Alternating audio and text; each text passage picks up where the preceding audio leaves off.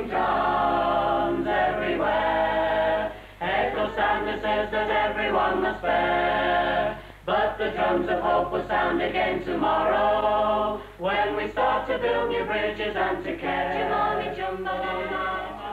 It started as a simple exercise to stimulate a new consciousness in the Commonwealth. And Nehru himself, in fact, suggested this idea. And I was very impressed by the general and genuine interest in the Commonwealth throughout India. And I, in fact, asked him what we could do to preserve the idea, to project it a little bit, keep those feelings alive, and to give practical expression to them. And I suggest I might bring a few hundred people from this country to India to meet at all levels to discuss the possibilities of developing this potential. This led to the first expedition in 1965. And the idea was that an expedition between West and East would lay the foundations for a whole series of expeditions between all countries of the Commonwealth. The first expedition led to the second one, which is much bigger and, of course, more difficult, because it's a long journey, it's a long distance, and every mile is a hazard. And then we found ourselves planning this, the third Commonwealth expedition.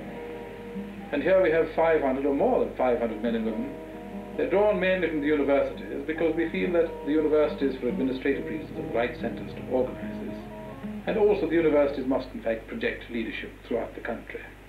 But we have also industry, the coal board, technical colleges, schools, hospitals, local government, and so on. Lots of people involved. This broadens the involvement and makes it much better in effect.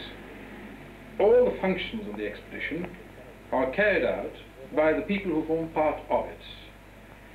Each coach, each contingent is a self-contained unit.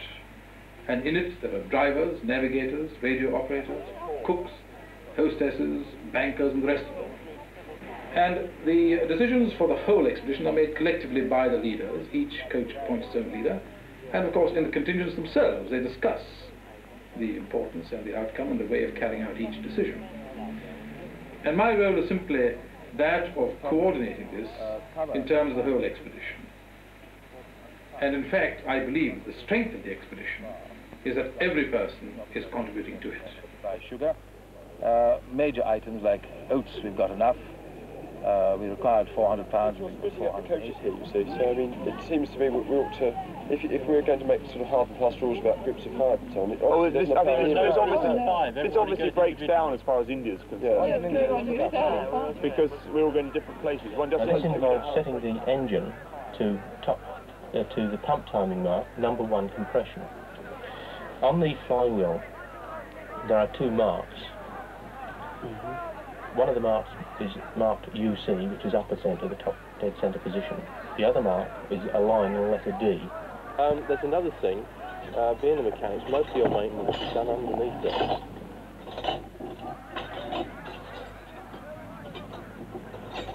Got it. We'll have to break the seal on this, of course, to get these off, and it should be resealed afterwards. And with sufficient supply of personal medical requirement to last for 14 weeks, and that sort of time. Sunglasses. I don't need to say anything about sunglasses, everybody knows this. We should take some fairly dark sunglasses, because the... Right, this is the Pi radio. The normal range is roughly between 7 and 8 miles, though they can carry as much as up to 25 to 30 miles away, because the main switches are the pass switches, which are the off position, the receive position, and the standby position.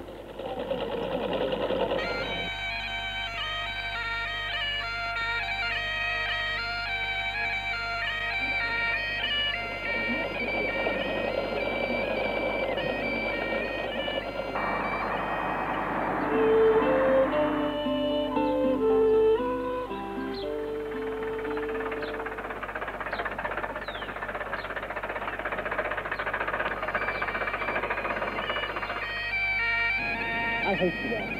They hate hell, all Montagues, and thee. Happy, hard.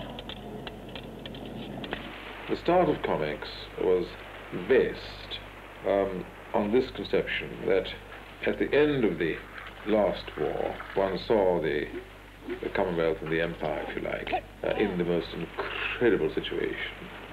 here were men of all races, of all colours and creeds, joined together in a terrifying war against the kind of tyranny that swept through Europe. And these men were men of the Commonwealth, the Empire. And one's got to say that before you come near a thing like Comex, how marvellous it would be if you could preserve something of that comradeship. Not the guns, not the war, but that comradeship that this situation threw up. And what one is saying now is, can we not find another incentive for the same quality? Take men from the universities and commit them to the same kind of challenges without guns, without war, and say, can't you make this kind of comradeship come alive? As I was sitting with me jug and spoon one fine morning in the month of June, a birdie sang on an ivy bunch, and the song he sang was a jug of punch. Tooraloo, tooraloo, tooraloo, tooraloo. A birdie sang on an ivy bunch, and the song he sang was a jug of punch.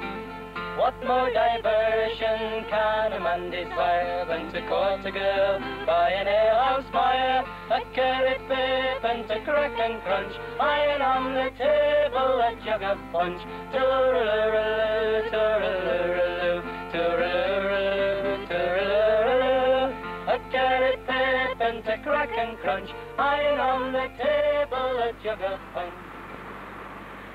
When I first put in for it, the general idea was to get 12 weeks off work. There are too many people, I feel, who seem to have come on the expedition just as a cheap ride to India.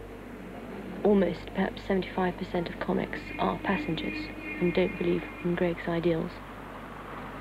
Initially, I think it was probably a cheap way to see a lot of the world.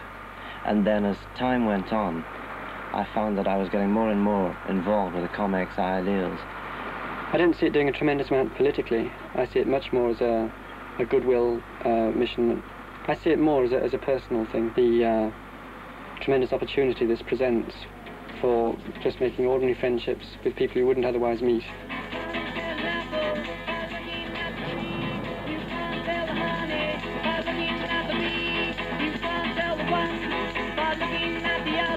You can't tell a book by looking at its cover. Well, can't you see? They misjudge me. They look like farmers. And it's a hell of an experience, just living together for 12 weeks with these people from various walks of life, with people you've never met before and you don't know. You just have to learn to get along with each other and give and take all the time, otherwise it's hopeless. Sometimes I feel I'm perfectly happy travelling with the same 25 people, and other times I could bloody kill the lot of them. If we can go 15,000 miles without a murder on the coach, I think we'll be doing pretty well. Oh, joy unbounded, with wealth surrounded, the knell is sounded of grief and woe. It seems to me, of such as she, a judge is he, and a good judge too. Oh, joy unbounded, with wealth. I met Greg in Edinburgh. He talked about this idea, 500 people, the 20 coaches, you know, the sort of largest expedition, overland expedition ever to be undertaken, sort of, you know, just captured my imagination. I thought, what a great thing this is. If you can get a group of young people working together, not to just go to India, but to go anywhere, to meet other young people of other countries, and just talk about anything, this is very important. So it didn't matter that we were going to India. It could have been any continent before I was interested in. Greg's concentrating too much on the Commonwealth. You know, fair enough, we're going to India, and it was because of Mr. Nehru that the whole thing got started. But I think that each country is tremendously important in its own right.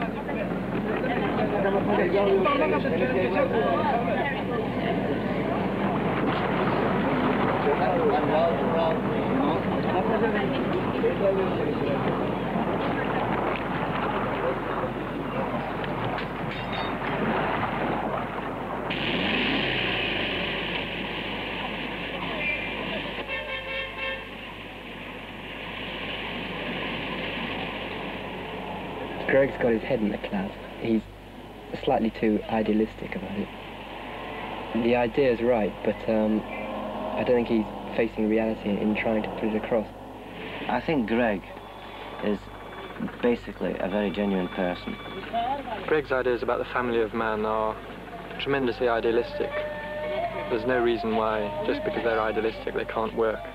I think it would take a miracle to get them put into practice, but I feel that if we can do something to try and get these things put into practice.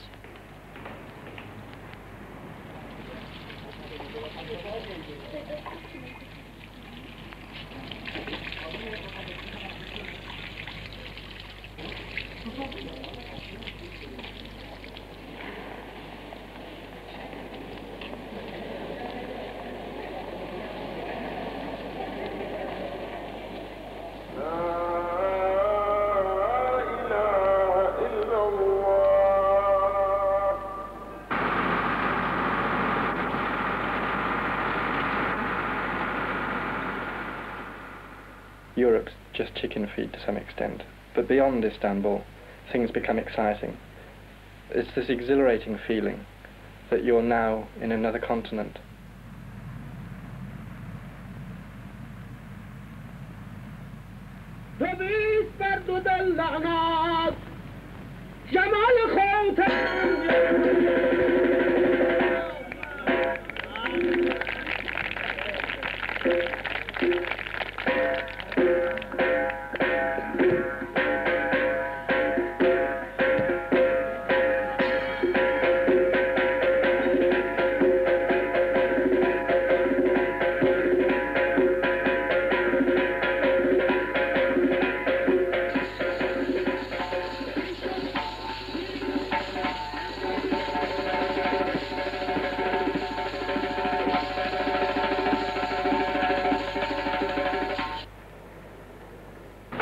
Comex coaches, this is Kent. The police have let us pass them now. It becomes impossible to operate a convoy system unless it becomes very regimented, and we're not really very regimented on Comex. Each coach decides when to stop and where to stop, and we stop. When you're out on the open road, it is up to the one coach operating as an individual unit to look after itself.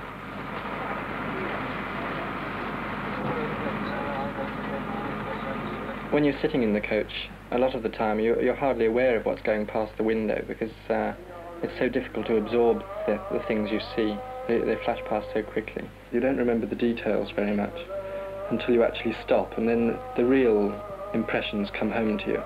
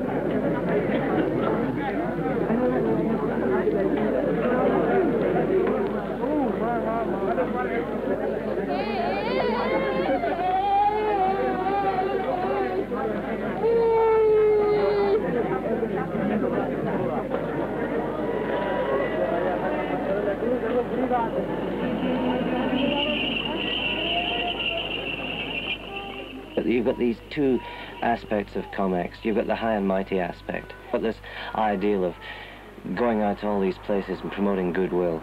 And you've got the other angle where you're banging along in a bus 50 miles an hour and you're looking at the same faces over and over again. And you're wondering what you're going to have for tea. Is it going to be beans and toast again? And you think, my goodness me, I wonder when the next loo stop's going to be. For its ways, for where the dog star never glows, I wear away my days. It gets pretty cramped on the coach, particularly when you're travelling on long days.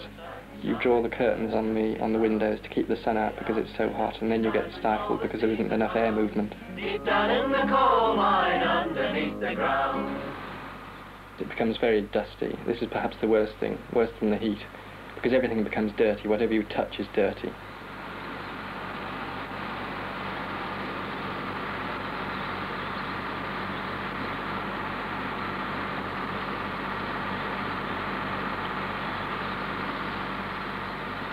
Whenever you have a drink, it tastes of chlorine. You start the journey before the sun rises and you finish the journey after the sun sets. You become very tired. Yeah, getting up at 4 o'clock in the morning. I didn't know what the world looked like at 4 o'clock in the morning before, a couple of days ago.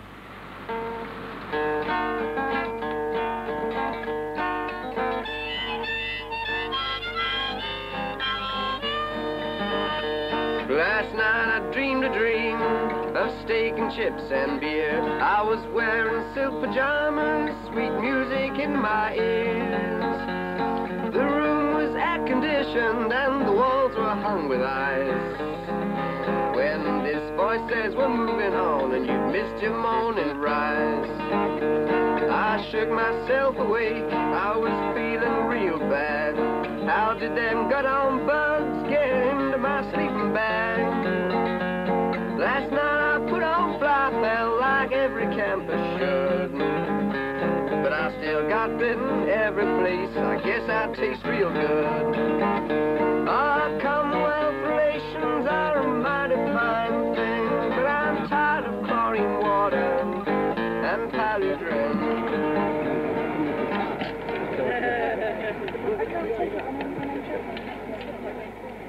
You've got this very basic and fundamental aspect of everyday life.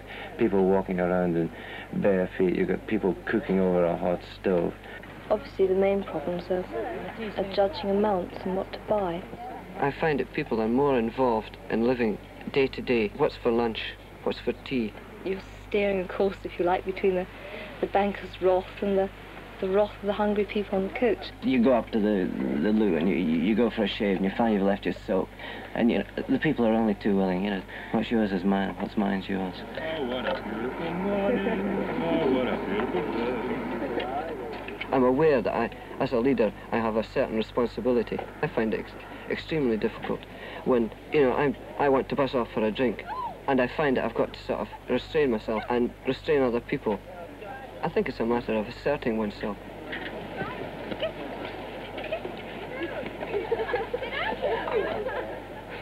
It gives you an insight into the other person's way of life, their little idiosyncrasies.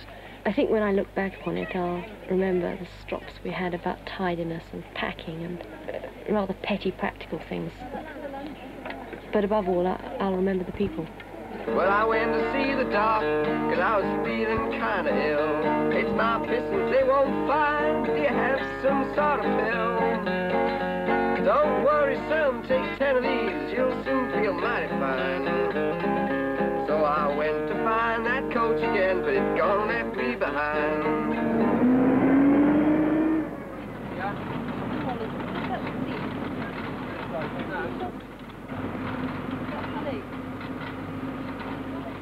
Greg's either 200 miles in front or 200 miles behind normally, depending on where he's needed. And the fact that he's not actually with the expedition at any one moment doesn't matter. We're fairly capable sort of people, we can look after our own day-to-day affairs. But if we're not going to be an army, then we can't expect to run as an army. We have to be free to make our own decisions.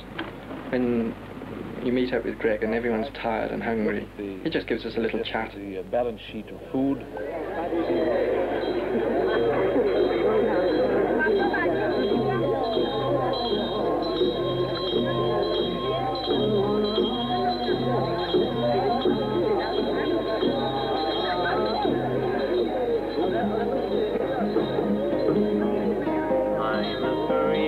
Man of the traveling people, got no fixed abode with nomads, I am numbered. Country lanes and byways were always my ways, never fancied. The growth of the idea of Comex has been something that everybody has made a contribution. Therefore, the beauty of it is no one person carries some peculiar kind of halo about Comex. It literally belongs totally to everybody who's ever participated in it, weak or strong, you know, good or indifferent, doesn't matter. And that's what gives it its strength, I think.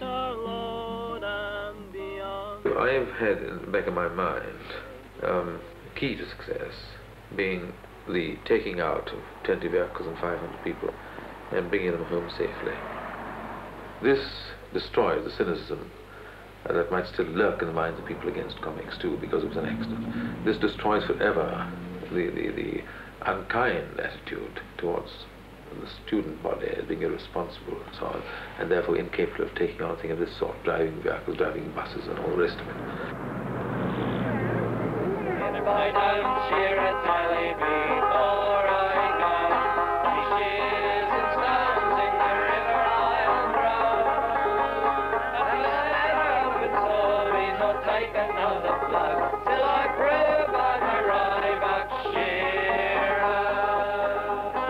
There's a blood from the cold, or so I... What's wrong with the radiator? You say there's nothing wrong with it. Well, was it laying there on the ground? It was 2 inches further back than No, it should have. the radiator was knocked back and the bottom I see. went into the alternator. Oh. Is it you've got the spare alternator then? Because there's one back at the other camp. No, we still need an alternator. The alternator's broke. There's the regulator. Is that cocoa? And the stops. Hot chocolate. I'm up, Chris. Not really. You are. I just thought you better get up and better to the phone. You still haven't told me what's wrong with it. We had an accident with a water buffalo. Oh, yeah? Oh, well, it's fitting that it's fitting that you should have hit the radiator. That one is deep, but that one.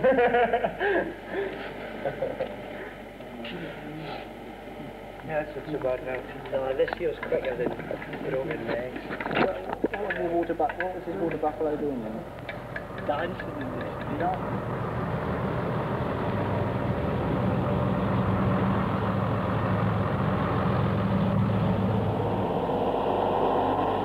I just wandered east. I didn't come with a plan for Comex. I didn't even think in terms of Comex.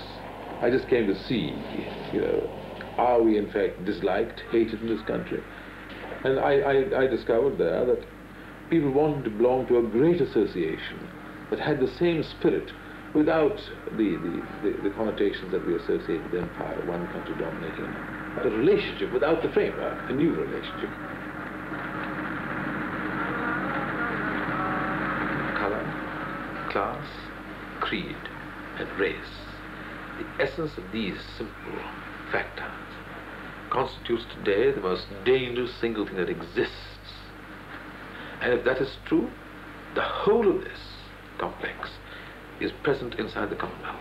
And if the Commonwealth group of nations, 28 of them, 800 million people, can to some extent find the healing touch throughout this very difficult sphere of human relationships, I think the rest of the world will benefit.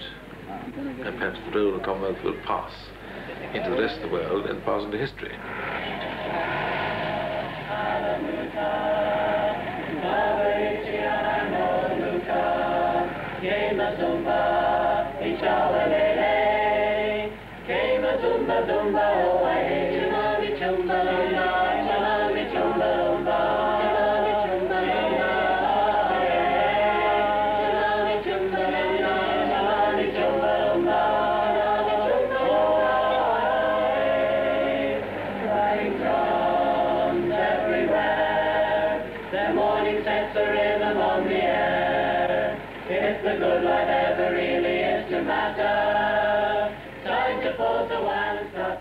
Comex only succeeded inside itself because somehow, for all our failings, and there were many, basically there was a kind of comradeship which was equal to it, and we overcame the problems time and time and time again. If one could say about Comex 3, the greatest achievement, in my view, was that people all over the capital, all sorts of people, were talking Commonwealth with a new kind of pride and confidence. Can you remember a day in the whole 14 days that we were in Delhi that we weren't in the newspapers? It was talked about in exactly the terms we saw, with thousands of people all gathered together, with song and music and drama being the essence of a great moment. It was talked about in those terms. It happened in those terms. we got a maximum audience of 10,000 every night for 5 nights, and probably about another 2,000 or 3,000 outside. How do you account for 10,000 people turning out night after night after night after night? It merely means there's an urgency inside the whole community to do something, to a reawakening is required somewhere. It's taking the lid off the kettle, so to speak.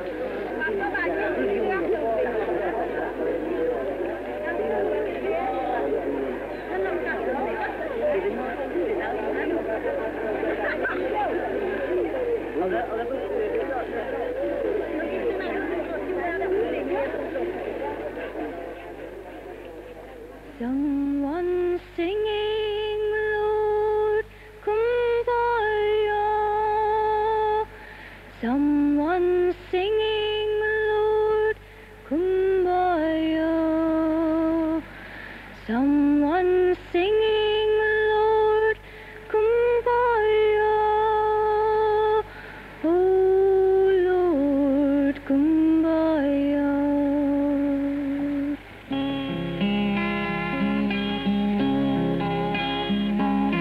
Every time that I remember Liza, water come to me.